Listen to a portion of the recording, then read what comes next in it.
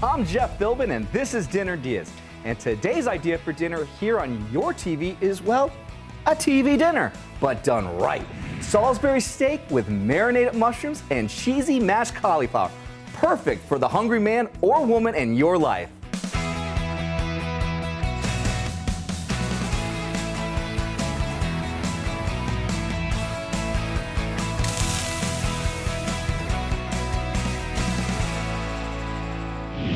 Here to take on the task of feeding this hungry man is Benjamin Pomales, executive chef of Bandit in St. Pete. I'm so excited to have you here, my friend. Glad to be here. Thank you for having us. Now, we're making a classic frozen dinner, but not frozen, no microwave in sight. How do we get started with this? So for today's meal, we're gonna definitely get started with the cauliflower. Okay. I know this is coming later, but we're gonna get this going because it's something that's gonna take a minute. So Perfect. We'll get that going in this boiling water. We'll add a little bit of salt to that as well. Wonderful. That way it's got a little bit of something on there. Perfect. And that is going to be a reimagined take on what would have been the mashed potatoes that you would be expecting in that TV dinner. Exactly. I grew up on this TV dinner, so I'm very familiar with it. Okay. Hungry Man specifically comes with green beans, brownie, and mashed potatoes. And it had those little sprinkles, right, on top of the brownie? Yeah, it had a little bit of sprinkle, and it had like 6 slivers of mushrooms in it as well.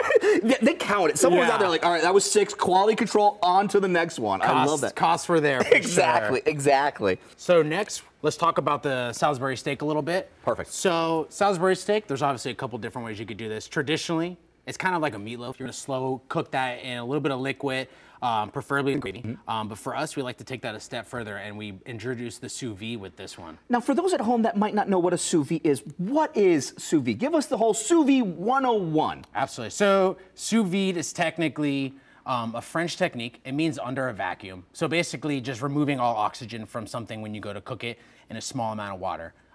Sous vide is not technically the piece of equipment that you're using. It's called an immersion circulator. So we actually brought one today. It's an immersion circulator. So what this does is, you can see the fancy numbers on here. It kind of keeps the water at a specific temperature, and it's not going to fluctuate any way from that.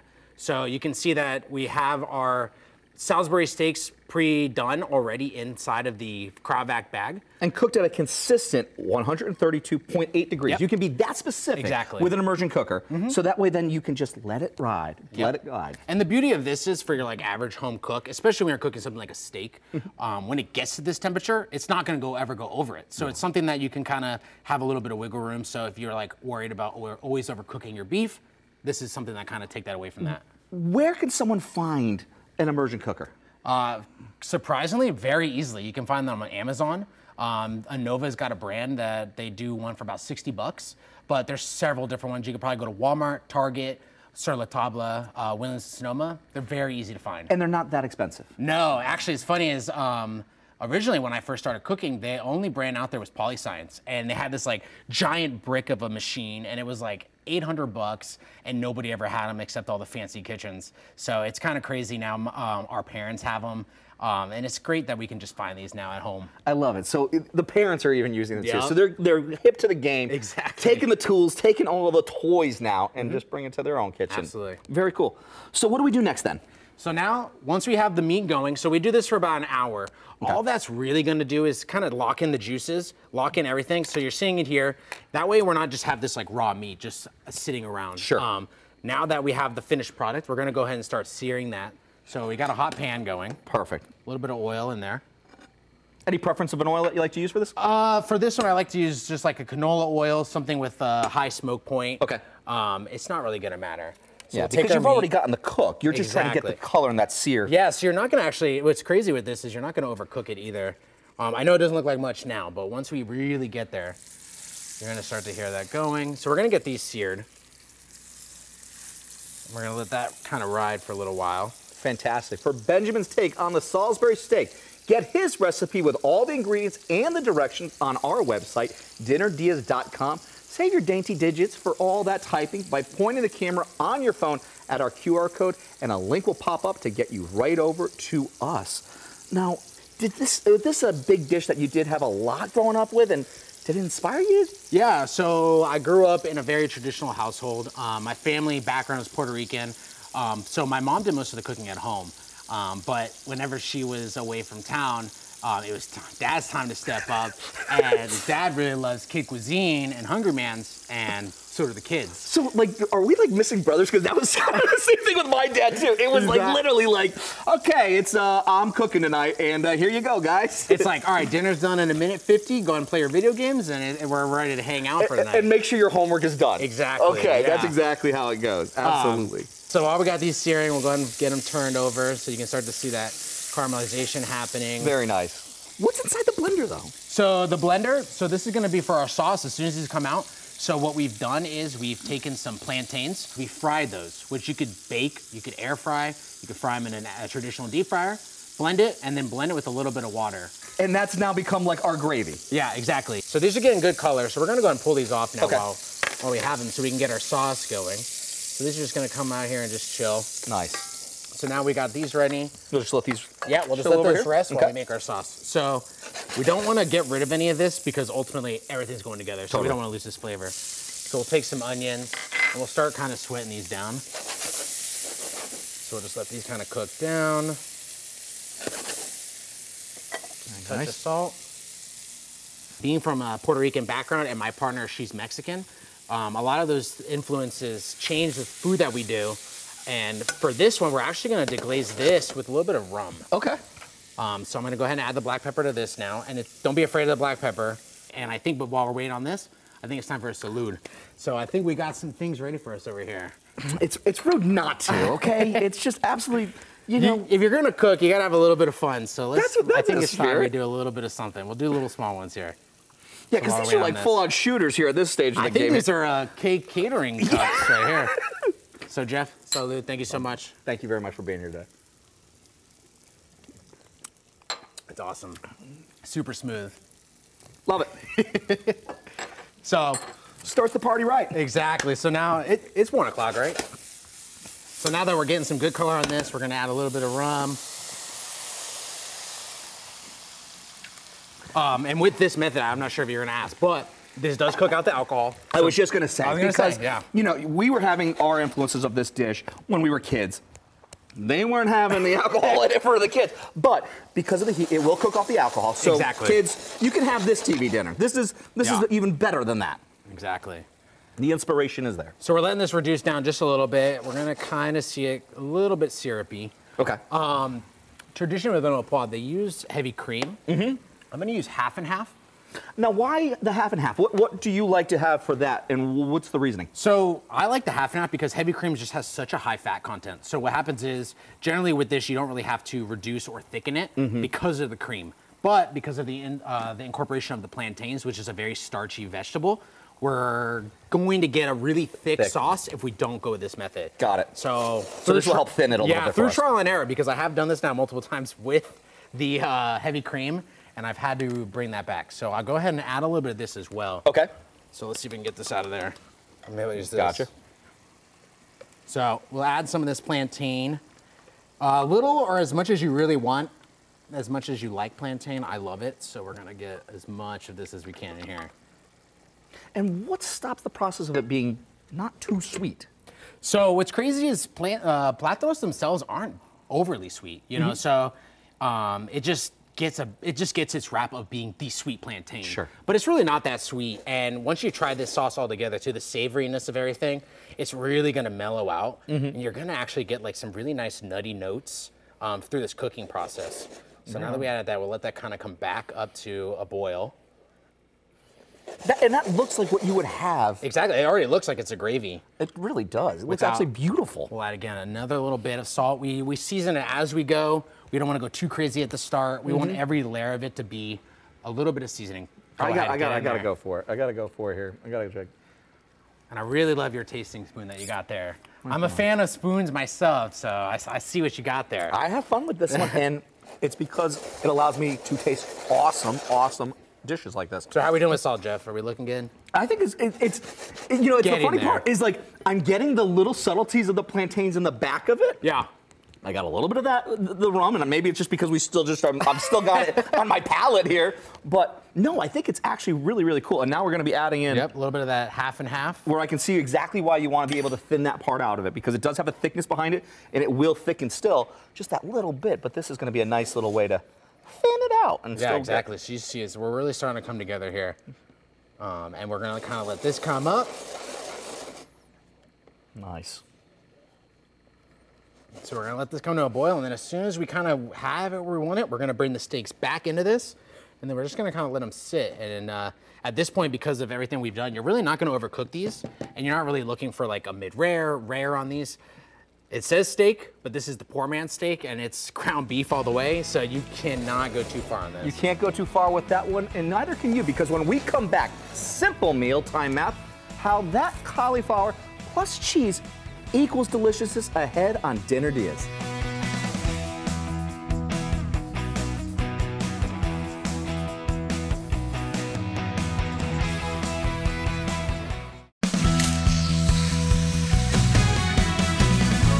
Welcome back to Dinner DeeAs, and today we're elevating a classic humble TV dinner as Benjamin Pomales from Bandit St. Pete brings us his take on Salisbury steak. Before the break, we talked all things sous vide and how he vacuum sealed his steak to slow cook it before we seared it and then wasted some perfectly good rum that we could have had even more to drink with, deglazing the pan to make that beautiful sauce. Exactly. We also started on our mash, but not with taters.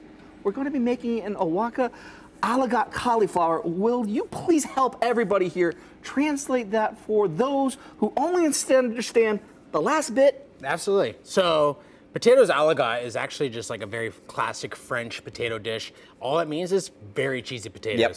So during the pandemic era, we did some private chef stuff. And one of the private chef's things we did was for a baseball player for the Rays at the time. I won't divulge his name, but he was on a very strict keto diet. Okay. So that really kind of changed the way I thought about a lot of things. He didn't want potatoes. He didn't want like gluten, things like that. So I was like, all right, fine. Let's just really change the way we think. Sure. That's when we started really introducing cauliflower into a lot of our things to replace potatoes, which you're kind of seeing now. Perfect. So what's in the pan then? So in the pan, while during the break, we went ahead and finished that cauliflower that was getting boiled, blended it with a little bit of that same liquid and butter. So now all we're doing is kind of bringing it back up to heat. And then we're gonna add in some cheese. So this is actually fresh Oaxaca cheese. Mm-hmm. This is out of Pinellas Park. It's from a company called Solina. Okay. The guy's name is Mark. He just moved back from Australia, trained under an Italian chef there, learning hand-pulled mozzarella. He got enough requests for a Mexican-style cheese that he really wasn't sure about. Okay. And now we've ended up with this. Killer. So what's crazy is, this stuff is very like traditionally hand-pulled. So you can see it's like a ribbon, and you get like this flex. But it's so good. Here, Jeff, try this. So now that we got the heat kind of low, we're just gonna throw some of this in there. And we're just gonna kind of let this sit while we finish everything else off. Wow. What do you think? That's great. He does the stracciatella as well and a couple different burratas, but I mean, the product speaks for itself. It's got a beautiful creaminess behind it there. Beautiful balance between just a little bit of the salinity behind it that you would like. And yeah, I can already tell how it's going to just melt so nicely. Look how it's already coming to that cheesy stringiness. We're starting to get some cool. So this is going to kind of sit for a little while we finish everything else up. But yeah, you see that it's coming together beautifully, because to get this dinner on your TV tray tonight in time for TMZ, get Benjamin's full recipe for everything he's been making at our website, dinnerdeas.com, or just scan the QR code to head right over, where you can also watch any of our shows again. Yeah, look how that's all just coming together so beautifully, nicely there. Now, we've got the air fryer. Yeah. What are we gonna be doing with the air fryer? So the air fryer, we wanted to bust this out because it's actually something we use at home a lot. It's a traditional, basically, it's a traditional convection oven. Mm-hmm. It's just a really tiny oven all packed into one thing. So you get this really hard, crazy sear and this dry heat that you could achieve with an oven, but you have to preheat it, you wait for it to get to 475, and then suddenly you're like, man, dinner's taking a while. Exactly. So how are we infusing the air fryer into this particular menu? So we're gonna go ahead and roast off our mushrooms in that. So we've got a nice mix of wild mushrooms, oyster, and maitakes. We've marinated that in this paste that we've made. Okay. So this paste is actually gonna be ancho chili, dried cherries, and some black garlic. Whoa. Yeah, we've done it a couple times with some steak, and with mushrooms being as meaty as they are, this is a great vegan thing. Okay. So we're gonna go ahead and do that. So now we've got them marinated. Mm-hmm. We're gonna salt them a little bit, and then we're gonna get these into the air fryer. So how long will they take inside the air fryer? So the air fryer, it's so strong, and you kind of want to lower that temp, but it should take minutes, if not even that. You can already hear it. We got this preheated. we're already searing, so It's already searing. we're gonna go ahead and get that closed back in there. Perfect. And I think we're gonna take a quick little break because when we come back, how all the deliciousness comes together to make a meal ready for the hungry man, woman, or just the person in your life. Ahead on Dinner DeeAs.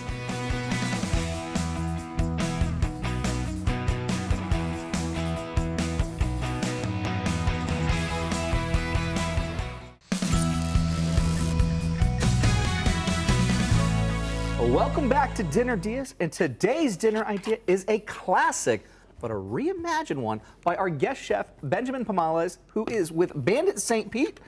He's making Salisbury steak, which we cooked sous vide, then made a sauce with blended plantains and half and half, plus our modern mash of Oaxaca aligot cauliflower.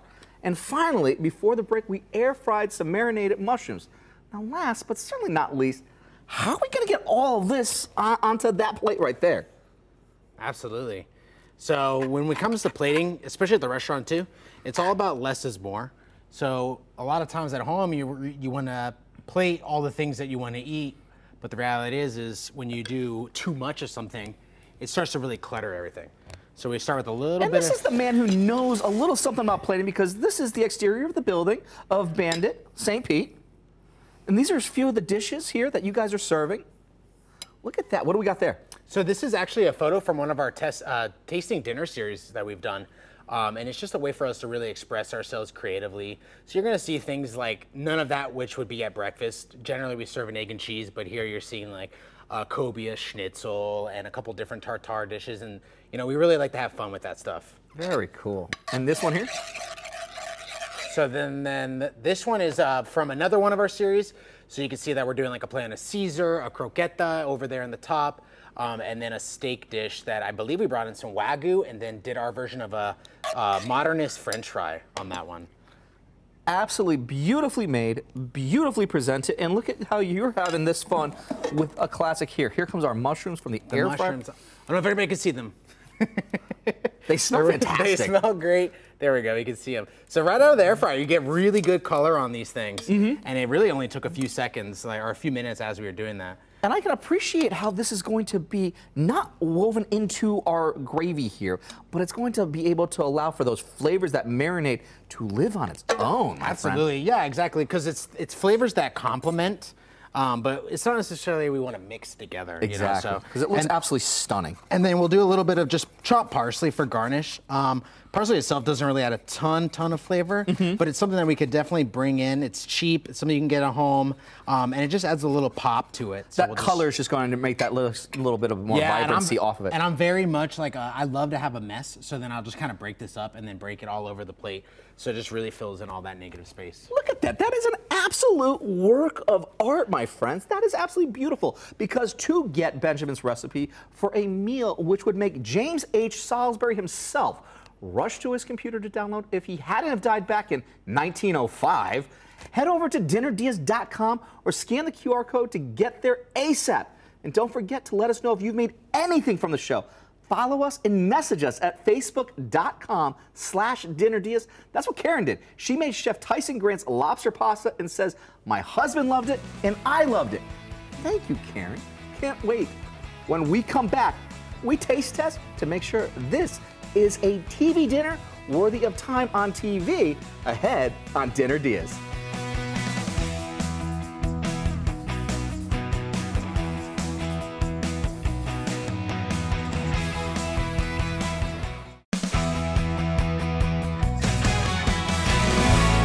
Welcome back to the show with ideas for dinner, or as we call them, Dinner DeeAs. And today, Benjamin Pomales from Bandit St. Pete has been giving a mealtime makeover to the simple Salisbury steak. And Benjamin is a chef with an extensive experience. Not only have you always loved food, but it seems like you've always had a mustache. Even from birth. So, you know, father knows best in a lot of this. This was a dish that your dad brought to the table. Yeah. My dad used to bring to the table for us. My dad also used to have a cold beer in front of it too with us. Yeah, so, you know what? Cheers. Cheers first for this. Okay. Oh, so good. All right, let's see how Let's do it. you've evolved this from what was the humble meal of a hungry man to this hungry man here. I'm gonna let you go first in case it's not good. So what should I be tasting here? So you're gonna be trying the Salisbury steak first. You're gonna get the nuttiness of the plantain with that sweetness, the rum, all those reminiscent Salisbury steak flavors, the Worcestershire, the ketchup, the onions, the softness from the sous vide. The sous vide with the ground beef really softens everything up. It totally does. It's crazy. But it still has that beautiful sear and that touch to it there, so that way then it stays consistent. Exactly. And has a nice little bite. All right, now, the Oaxaca here. Yeah, so you're gonna basically, it's basically a lot of cheese. And I love cheese. And it's just really good cheese, and you're getting all that vegetable notes from the cauliflower. All right, and then last but not least, because Dad would make this as the dish, but Mom would used to always say, you gotta eat your vegetables. So, Exactly. all right, last bit. Walk us through the vegetables. Real quick, I gotta eat it and enjoy it. You really have to. It's absolutely fantastic. So, just a mixture of mushrooms, maitake, all roast, air fried with a really nice marinade. So it's just sweetness, very fall flavors. The black garlic brings in those fermented notes, and it's just a good complement to everything else going on this dish. That's an absolute winner. And mushrooms are my favorite, so. Mine too. Cheers. They're one of mine too. Yeah. So to reimagine Salisbury steak for yourself, get Benjamin's recipe at our website, DinnerDeas.com. Just scan the QR code to head there now. We also have a link to Bandit St. Pete. Thanks again to Benjamin Pomales and to his mom for the photo. Yeah. I'm Jeff Philbin. See you next time with more Dinner Dias. Thanks for watching Dinner Dias. And remember, anytime you're hungry for a great dinner idea, just go to DinnerDeas.com.